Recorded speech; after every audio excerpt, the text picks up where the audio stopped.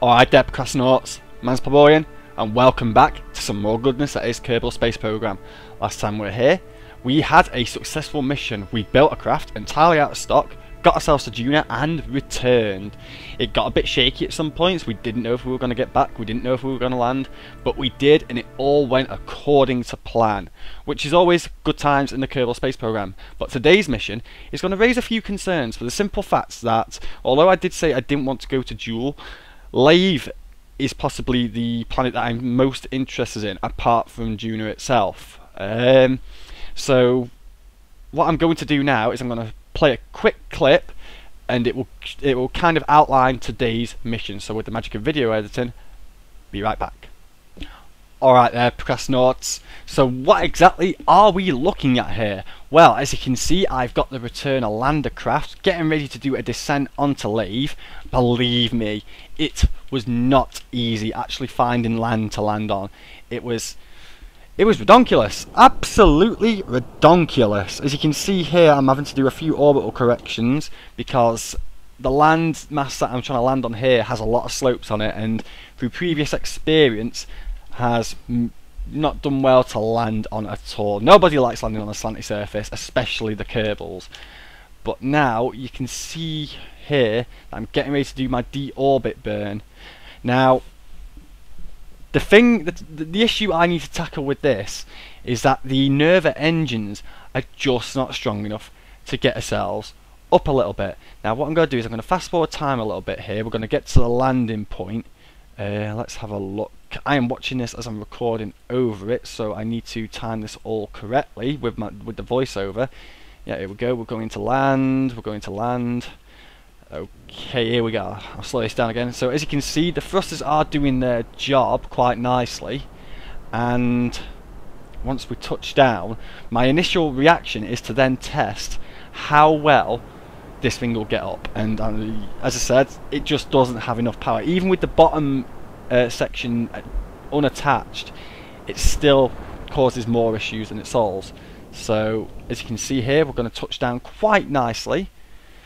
I was very impressed to get here. The amount of quick saves and quick loads I did was unbelievable. Quick save, quick load, quick save, quick load, quick save, quick load. Very, very, very awkward indeed. But after a successful touchdown, which we are going for, come on, come on, come on,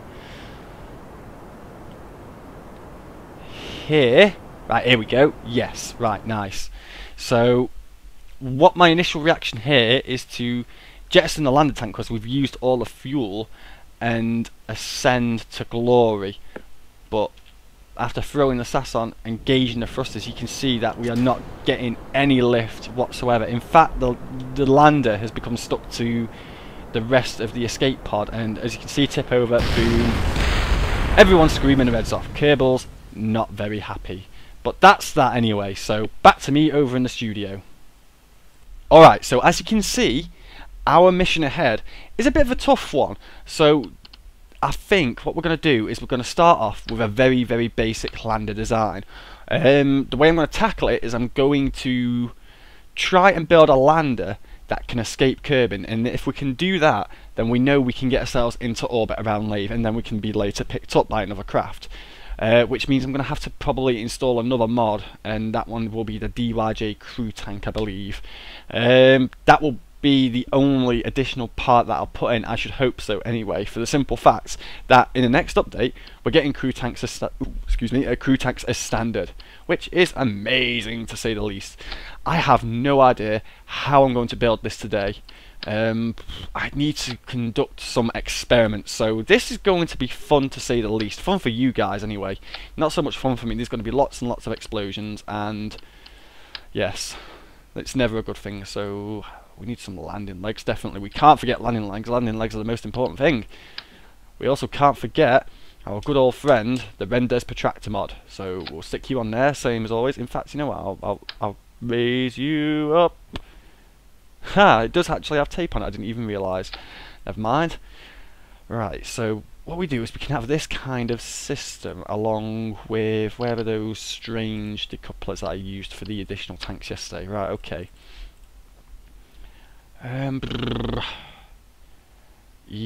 Yes, that looks about right. So what am I going to need? I'm going to need several tanks, several strengthy, very, very strengthy tanks. What I'm also going to need as well is some sort of nerva engine for the trek on the way there.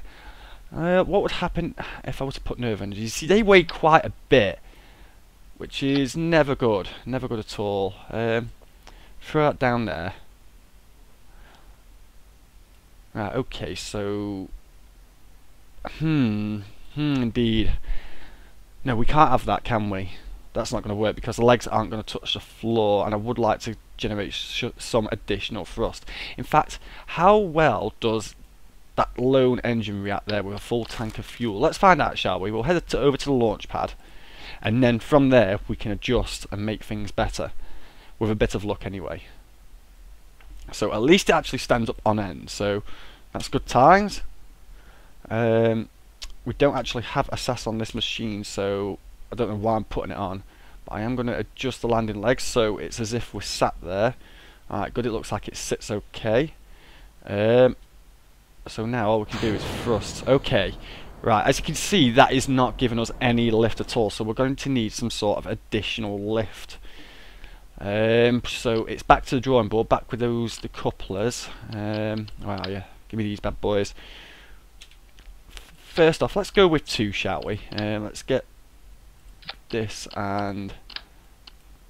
You know what, let's get this and this, see how that works, and we will then also get a couple of these engines. These are all going to be redesigned for the next update, although they are going to operate on the same principles. I don't think there's any rebalance needed in regards to them, so they should be pretty damn good. Let's have a go at this. Launch! Bill, Jib and Iron Bob being our little test guinea pigs for this mission. Throw down the landing legs, see if it will lift itself up. Okay, it does. Oh god, they are very wavy. I did not think about struts, but we will think about struts once we have a design that works. And it looks like we have a design that works, but does it get us into the atmosphere? That is the question. In fact, seeing as how we are going up on this angle, I'm going to end the flight. We know we can get lift. So the next stage of this design, I believe, will be... well, let's put some struts on it first, shall we?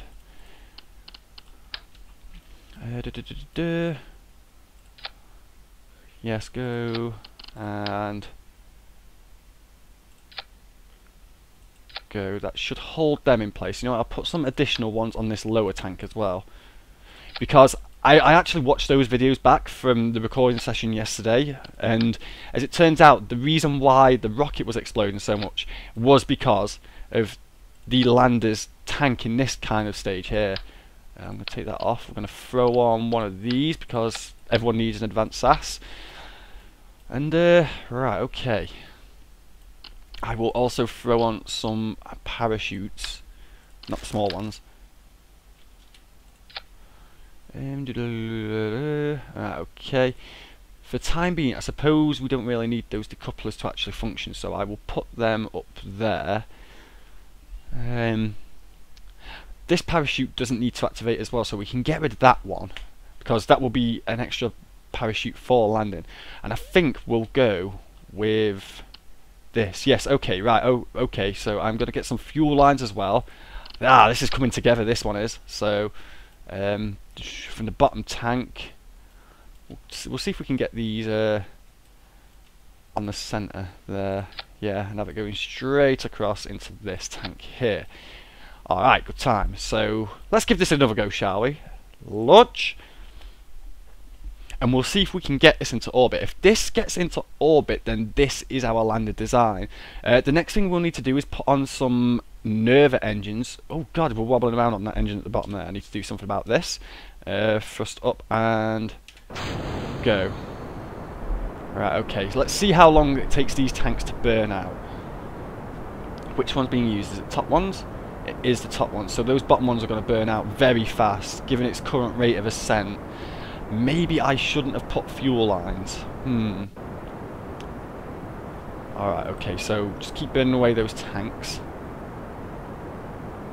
Let's see. Nah, we are going to be pushing a luck for this one, I think, by the looks of things. So, oh god, no, end flight. You see, we only need to go 50,000 meters, so let's have another go. This time without the fuel lines and see how that treats us. Launch. Again, same thing. We didn't put the landing legs out last time, but we'll do it this time just because we can. Right, okay, throw that up and let's see how we go. Okay, landing legs can be undeployed. Now, we are still using a fair bit of fuel, more than I'd like to be using. Perhaps I'm using the wrong engines for the job. Maybe I should use smaller engines. Perhaps those, the tiny orbital engines. That could be a good one to check out. We will go for that next, but until then, let's just fly this one up, because we're now coming down to these engines here. Can move that stage there, so we can then disconnect that tank, and then we can see how it reacts. I mean, after all, there's no harm in trying, is there, ladies and gentlemen? Perhaps. Maybe, whoa. Perhaps maybe, just maybe. I don't know. Right, the speed is dropping rapidly, so... Oh god, no, that's not going to help us at all, is it? Right. Let's try and speed this. Whoa, wobbly. 74.3. Yes, we're starting to climb, so this is building up a bit of speed. That's good news.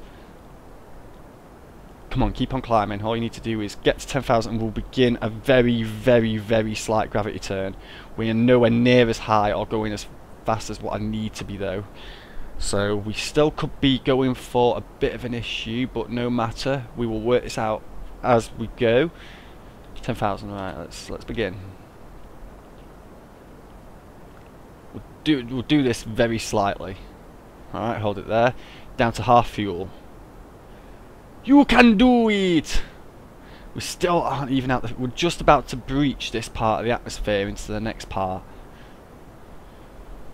Interesting. So it could do with more fuel, really, in all fairness, just to give itself a bit of extra thrust. That would mean changing no side tanks for some bigger tanks, maybe.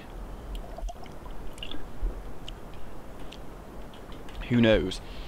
I wonder if I could get away with half of these size. Nah, that's probably a bit too big, isn't it, really? Especially for when it comes into land. Yeah, I don't think we're going to do this. Let's throw on some extra time warp, see how it goes. Wobble. I was hoping we'd be picking up a lot more Delta V about now. You see, we might actually make it into space, but we're not going to make it out the into orbit. Not proper anyway, so you know what, I'm going to throw out this kind of direction. We are picking up some serious speed though. We are like nearly up to a 1k speed, so we're getting closer. We're getting closer with the designs here. Maybe I should actually use a smaller tank. No, because then I won't be able to fit the tanks at the side. It is an interesting one. It is an interesting one. You see, we'd be out the atmosphere now if this was laythe, because it does end at like 50 something, I think. I think that's what it was. I can't really remember. But when, like I said, we're not going to make it into orbit, which is exactly what we need to achieve. Yeah, see, there we go. It's out. Right. Okay. End flight. Vehicle assembly building. What if I were to... No. See, I need to move these decouplers right up indeed. See, they'll only go so far. Although then again, I can do it like that. I never even thought about it like that. Throw that on there. Can I grab this protractor, just shift it around?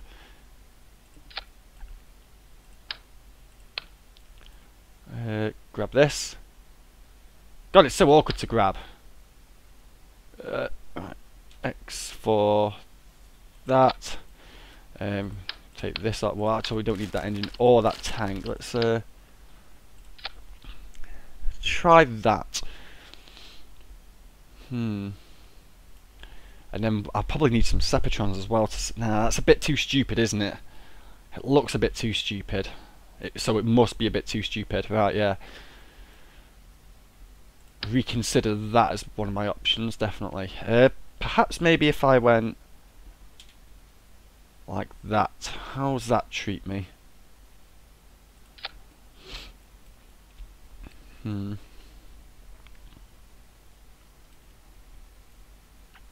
hope those landing legs do not...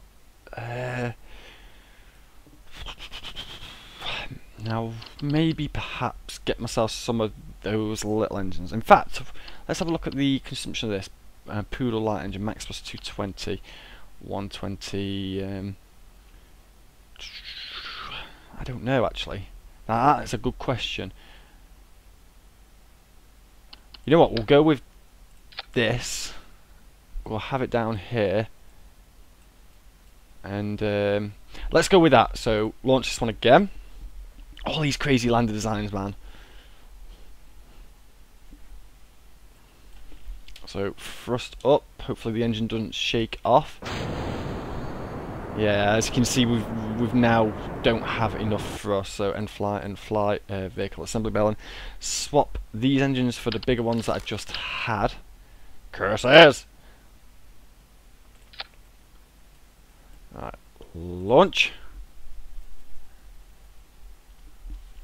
With these bigger tanks, this might work now. I hope anyway. I also want to test out the landing gear. It's not going to belt off those tanks. No, it hasn't. That's good news. Right, okay, same again. Launch. Now. Oh no, no, no, no, no, no. End flight. I didn't put the engines in the right stage. Ah, curses. Sorry if you guys think this is a boring episode, but this is my testing process. This is what I go through every time when I used to practice, but I want to start bringing the testing phases to you guys, so you can see my thought process, as it were. Let's have a go. Alright, it's on its legs, thrust up, launch. Right, okay, so that's not really caused it many problems. We are seeing a bit of wobble. I am not phased. I can fix that as and when. Right, so let's see how long these tanks actually last as opposed to what they did beforehand. If I'm lucky enough, they may even get me to the thin part of the atmosphere with relative ease. I hope so anyway.